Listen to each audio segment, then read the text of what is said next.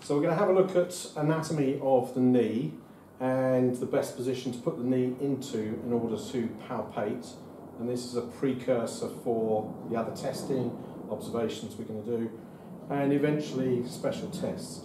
So if we look at the knee in extension and just have a look at the skeletal structures alongside it, I know we've got left and right knee here, but one can see straight away that with the knee locked out and the two femoral condyles in close contact with the tibial plateau there, it's really quite difficult to separate the various structures.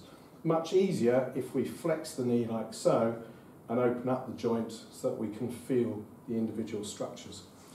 So with the knee flexed, if we just feel, first of all, there's the tibia, we can feel the ridge down the front there, there's the flat edge on the anteromedial aspect, we can feel round this side the anterior compartment, and you can squeeze that muscular compartment there.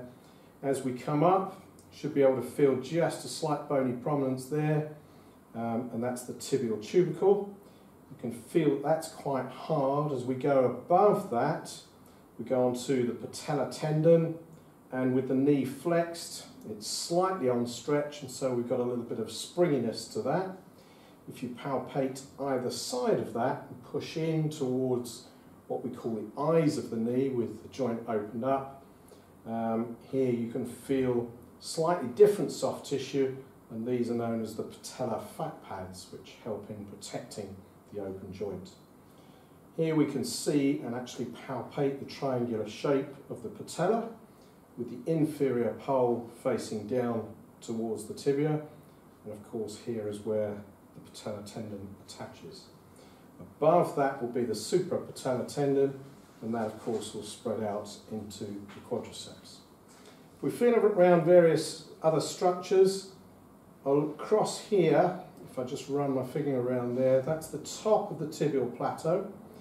And so here I can feel at the front, the anterior surfaces, all the bony structure as the tibia comes up and sort of widens out to that flat shelf. Then we can feel the edge of that, and then just above that, these are the hollows, or as we said earlier, the eyes of the knee. If we push in directly towards the femur, here is the shape of the two femoral condyles, and we're pushing in on the articular surfaces which are now exposed. So when the knee comes back into extension, these surfaces articulate with the top of the tibial plateau. So although that's fairly flat, there are two sort of concave surfaces to accommodate the two femoral condyles, and in this position the two menisci have receded backwards to accommodate the shape of the two femoral condyles in contact. So if we just show this on the model by the side here, and the subject's got left leg flexed, so this is the same. Here's the lateral aspect with the head of the fibula. If we flex the knee, we can see the two coloured surfaces there of the femoral condyles, and here we can see the two menisci. If we just angle that forwards, you can see the semilunar shapes of each one, and these of course are made of fibrocartilage, and their shape naturally accommodates these two spherical shapes here. In terms of what the joint is called, or the classification of joint, we often refer to it as a hinge joint. A better or more appropriate name for it is a double condyloid.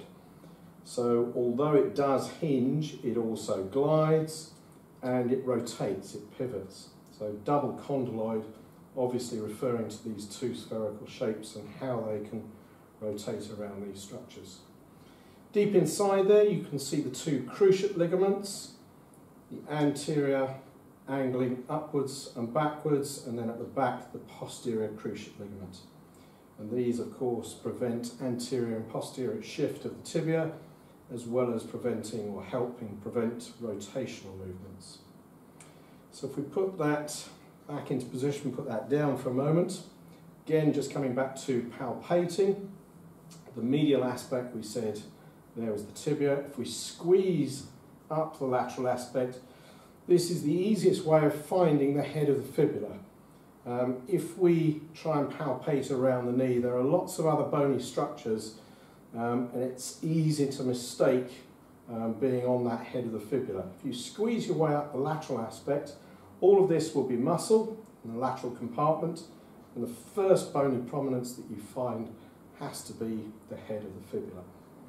Above that, with the knee flexed, there are soft tissues there, but they're in a fairly relaxed or non-stressed state.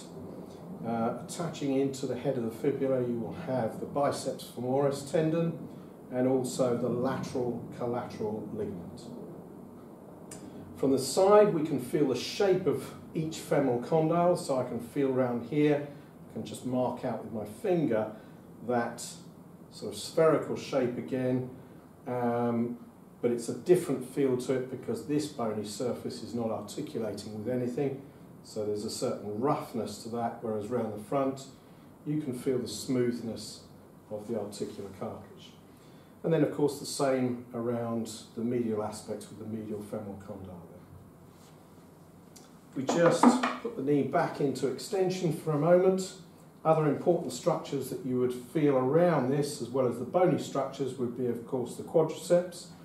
We just ask our client to contract the quadriceps. You can straight away see the shape of vastus medialis there, lateralis here. Down the central channel there will be the rectus femoris, and of course underneath that intermedius.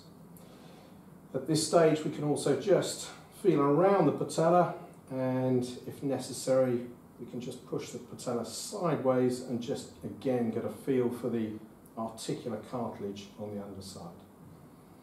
You'll notice that most of the palpation is done from the anterior surface, because if we're to turn our client over into a prone position and feel around the back, most of what we feel in that position is going to be muscular, with the hamstrings, the heads of the gastrocnemius and so on. All the skeletal structures are too deep to be able to get to. So most of what we need is found from here. I think that's it for our overview of functional anatomy. Breathe.